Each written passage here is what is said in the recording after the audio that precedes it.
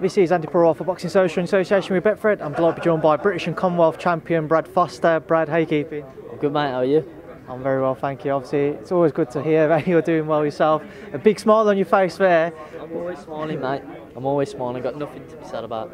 It's good to hear. Obviously, we're down here today, only a matter of a few days away before you defend your British and Commonwealth titles for the first time as a pair against Lucien Reid. Just talk about how your camp's gone.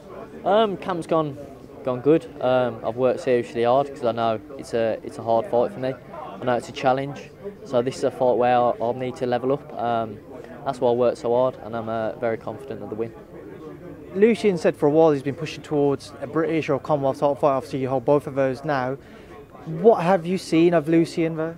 I've seen a few fights. I know he's a skillful fighter. I know he's in and out. As he said, he's got the amateur background. So it'll bring new things out of me, and it'll bring the best out of me. It's a good fight. It's a good fight for the fans as well. I'm going to London, where he's from. I'm bringing a big crowd down as well, so it's going to be loud in there. But yeah, it's going to be a cracking fight. Brad's Barmy Army. Brad's Barmy Army, you know how it is. Lucien Reid, people were touching on the fact that he has that amateur background. Just talking about your preparations to try and deal with that. Well, I've sparred hundreds of amateurs. This is pro boxing now, and it's all experience. But at the end of the day, it comes down to just a fight. That's all it is. It's a fight. He's going to try and punch my head in. I'm going to try and punch his head in. Do you know what I mean? That's boxing for you. So yeah, it's just a fight at the end of the day. It was brought up in press conference that you've actually been sparring Andrew Selby as well. Andrew Selby, one of the most highly rated fighters in the UK. Even still after his defeat to Julio Cesar Martinez. What was that sparring like? That sparring was very good. As I said, Andrew Selby is one of the most skillful boxers to come out of Great Britain. Do you know what I mean? He's fought Lomachenko, so going to spar him, he's got serious knowledge. So it was good going to spar him, good going to see how he works in the gym, see how he does things, and just good experience sparring really. Moving back to this fight, you're the second to last fight, co-main event. As I've said with Sonny Edwards earlier, as his career's progressed, he's found himself going up and up the ranks. Now he's headlining. How have you found your own career progressing in that sense as you move towards headlining? Sonny said that in his opinion you could have been headlining comfortably here. I've said headlining like 5 times there.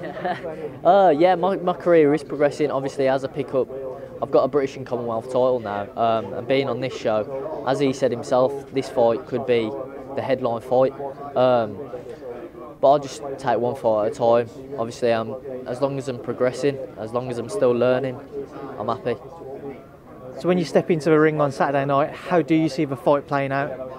I don't think about it too much, but I have my thoughts on how the fight's going to go.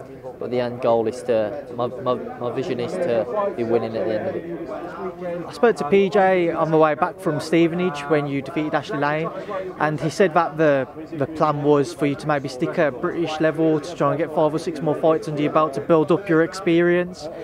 Is that a route which you can see yourself taking? Yeah, I want to win the British outright, so that's 3 times. Ashley Lane was my first defence, this will be my second, so do this one, get the win there, and then I'll have 1 more defence of the British, and then that'll be won outright.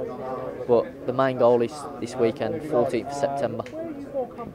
Now I remember watching your fight against Ash Lane, and I saw Frank Warren jumping out of his seat, giving you instruction. I saw Tyson Fury had a few nice words to say to Frank about yourself as well. What have you found out about what they said back then? Well, Frank was over the moon because he told me to throw the right hand in the last round. I think it was 2 seconds to go, and I just thought, yeah, I'll throw it, and then obviously it stopped him.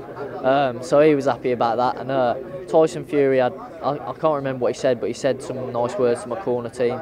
So that's nice getting praise from someone like Tyson Fury. He's also going to do the business on the 14th. How do you see that fight with Fury-Wallin going between Tyson? I think Tyson Fury is the best heavyweight in the world, so he's going to win. You know what I mean? Silky skills, he's got it. How long until we see yourself on an undercard like that? Hopefully one day, but let's get 14th of September out of the way first. Let's get the win there. That's my main focus. Well, Brad Foster, as always, it's been a pleasure. Thanks for speaking to myself on Boxing Social. Thank you very much, mate.